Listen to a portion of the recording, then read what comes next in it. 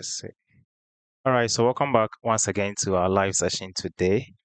So in today's video, we are going to look at practice question on introduction to business statistics. So do all to share the video, like it as well, so that others will get a benefit to always to join us. Sorry for the delay.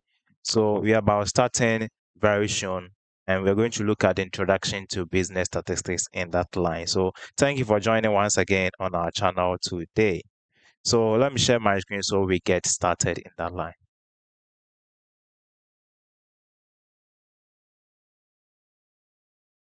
Let's look at question number 1. So it goes like, the process of using data collected from a small group to reach a conclusion about a large group is called. So what is that? So let's see in the comment section what is the correct answer for this. The process of using data collected from a small group to reach a conclusion about a large group is called. So A, we have statistical inference. B, we have scientific method. C, we have sampling. D, we have what? We have descriptive statistics. So what is the right answer? So here, the process of using small data to reach conclusion about a large group is what called a statistical inference. So the correct answer is what? The correct answer is what? A. Sorry. The correct answer is A in that line. So let's take note of that. A. The correct answer here is what? Is A. Question number 2. Sorry for that. So let's move on to next. Question number 2. A data set is a collection of data values with each value in a data set called. A data set is a collection of data values with each value in a data set called. So we have A, datum. B, we have an attribute. C, we have a variable. And D, we have an event. So which of them is the correct answer to this particular word question? So a data set is a collection of what? Data value with each value in a data set called. So here, the right answer here is what?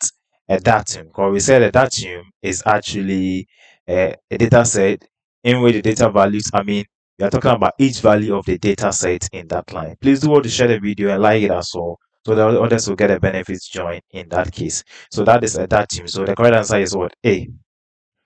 Question number 3.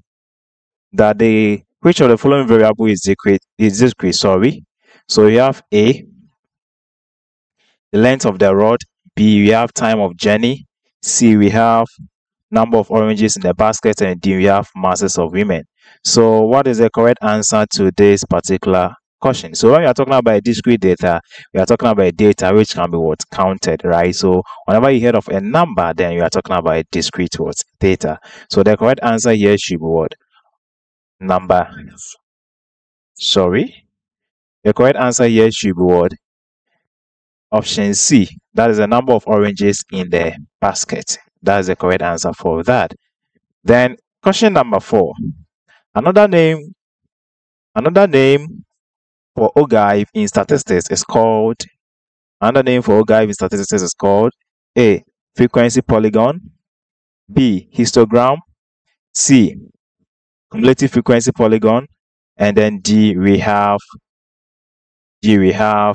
like CD, we have bar chart. So which of them is the correct answer? So when I talk about ogive, is part of what? A way to present what? A data, and refer that to be a cumulative frequency polygon. So the correct answer here is what? A cumulative frequency polygon. So let's take note of that. Now let's move on.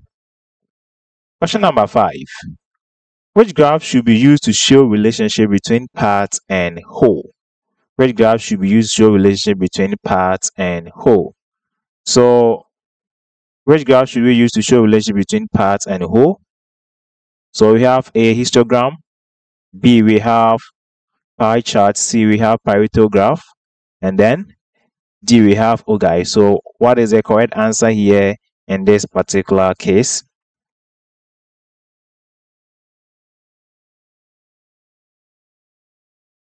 So what is the correct answer here in this particular case?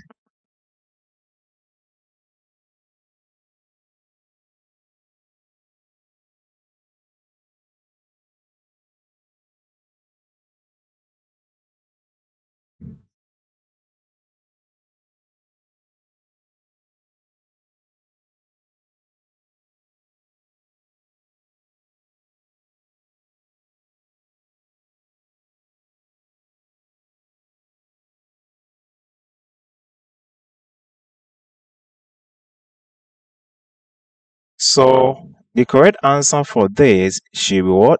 The relation between part and whole is part of what a way of presenting a set of data, right? And we use that to represent as what? A pie chart.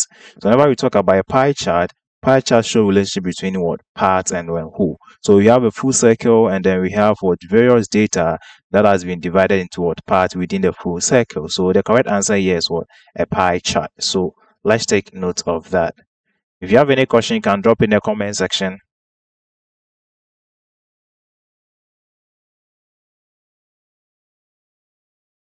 So the correct answer is what? A pie chart. So let's take note of that. Now, question number 6. The number of adverts, the number of adverts on 1 hour television show is an example of. So the number of adverts on 1 hour television show is an example of what type of data? An example of what type of data? So A, we have a nominal, B, we have quantitative, C, we have discrete, and D, we have continuous. So here, what is the correct answer? If you actually have watched the previous video that we had the last time, then this question shouldn't be actually a problem for you here. So let me see in the comment section, any answer for me on that? Any answer for me on that? Okay, somebody said pie chart. I think that was it. What about question number 6? Question number 6. Question number 6. The number of adverts on 1 hour television show is an example of what type of data? So I want to say that. So here, the correct answer should be what? We are talking about number of adverts. So we are talking about a discrete what? Data. So discrete data is a data which can be what? Counted or countable, right? That is a discrete what? Data. So let's take note of that. So let's move on to question number 7. Question number 7 goes like, the larger collection of observation for which one has an interest in a given situation is called. The larger collection of observation for which one has an interest in a given situation is called A. Parameter, B. Sample, C. Population, and D. Frequency distribution. So which of them is the correct answer to this particular question? So let me see in the comment section. If you're actually online, please do want to like the video and share it as well so that others will get the benefit to always join us in that particular case. So what is the correct answer to this particular question, question number 7?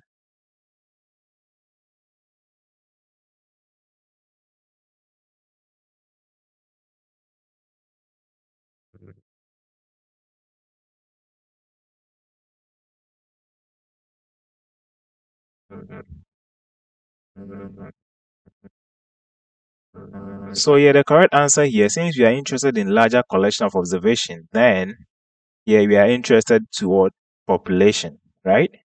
So the correct answer is going to what? A population. Since population deal with what? Collection of large observation or collection of large data. So let's take note of that. Now, question number 8. We are asked to use this information to answer question 8 and then 9. What is the level of measurement for A. Student grade point average? So whenever you're talking about student grade point average, which level of measurement should we use to measure student grade point? Whenever we are talking about grade point, then we are talking about what? More of what? Ranking, right? Somebody may have grade A, somebody may have grade B, others may have grade C, others may also have what? Grade D. So it depends on the grade that we are using. Then we are interested in measuring that using what? An ordinary level of what? Measurement. When we say ordinary level of measurement, deal with what? Measurement of what? Data where it takes into account what ranking of a set of what data. So this is what we need to understand going forward. So here, the student grade point can be measured using what? An ordinary level of measurement. Now, question number 9. Distance student travel to lectures. What is the answer to this? Distance student travel to lectures is also a type of data. I'm going to use that. So is it nominal? Is it ordinary? Is it ratio or interval? So here we are talking about distance and we are interested in what? Interval. So the correct answer here is what? Interval. The correct answer here is what? Interval scale of measuring such data. Now, question number 10. The graph of a cumulative distribution is called. The graph of a cumulative distribution is called. I think we met the opposite side of this question where the question was framed in a different way, but here is straightforward. The graph of a cumulative distribution is called A line graph, B, a histogram, C, an graph, and D, a bar chart. So What is the correct answer? So the correct answer here is what? An OGI. If you have any question, you can drop in the comment section so we take it from there. So let's take note of that. Then let's move on to question number 11. Data collected over a period of time can be graphed using A. Gantt chart, B. Pie chart, C. Time series graph, and D. Pareto graph. So whenever we are talking about data collected over a period of time, then we are interested in what? A time series graph. So a time series graph is a graph that takes into account collection of data over a certain period of what? Time. For example, we want to undertake what? Data about rainfall. Rainfall is a seasonal thing. It always undertaken by what? Time. So you just have to use what? A rain gauge to measure the amount of rainfall within a particular period of what? Time. So we use time series graph to actually to collect data about time. For example, rainfall, as I said, in that line. So let's take note of that. So here, the correct answer here is what? Time series graph. Now, question number 12. The ratio scale of measurement A usually involves ranking, B cannot assume negative values, C has a meaningful zero, and D is usually based on counting. So what is the correct answer to this?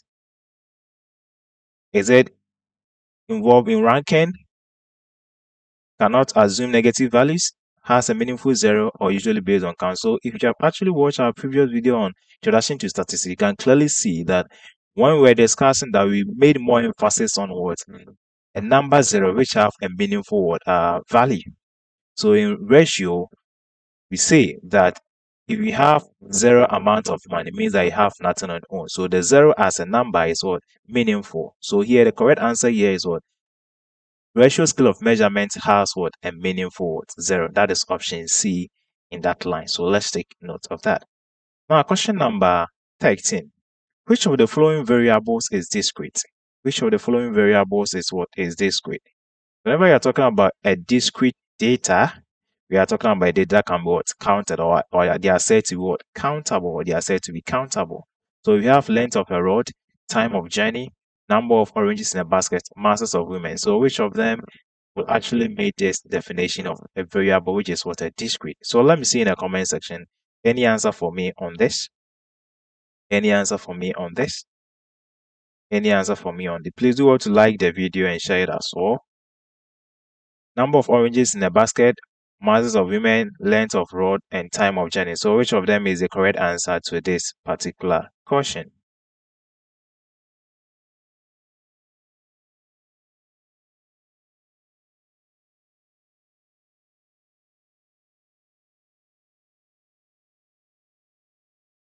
So here, the correct answer here is number of what? Oranges in a basket. We're talking about number of oranges in a basket.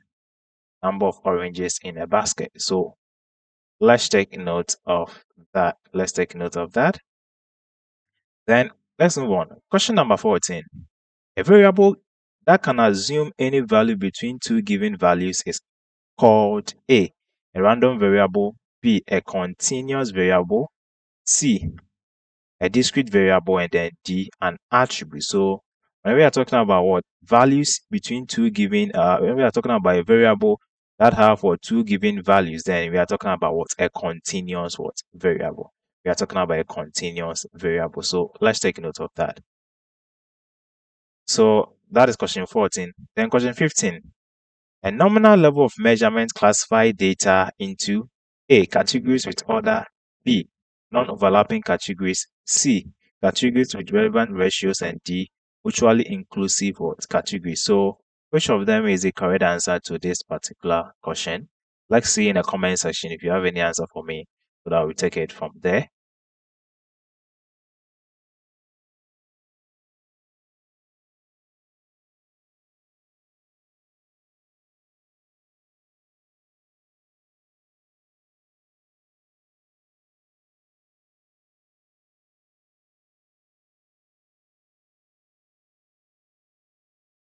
So what is the correct answer to this particular question?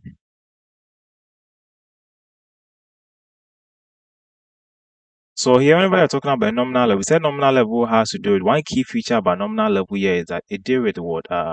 It deal with the issue about group membership. So once you are not part of the group, you can't be. So if you're a male, you mate as a male. If you're a female, you mate as female. If you're a Christian, all things being equal, you mate as what a Christian. If you're a Muslim, you mate as what a Muslim. Religion affects. Okay. So whenever you're talking about nominal level, if you put them in circle, you can clearly see that if you are in circle A, you find yourself in circle A. If you are in circle B, you find yourself in circle B. And so therefore the two circles cannot what overlap. So we say that in nominal level of measurement, data are non-overlapping what categories, meaning that we can't put two data together, right? Because of what the issue about group membership. So this is what we need to understand when it comes to a nominal. So the correct answer here is what? Non-overlapping category. Non-overlapping category. So let's take note of that. Let's take note of that.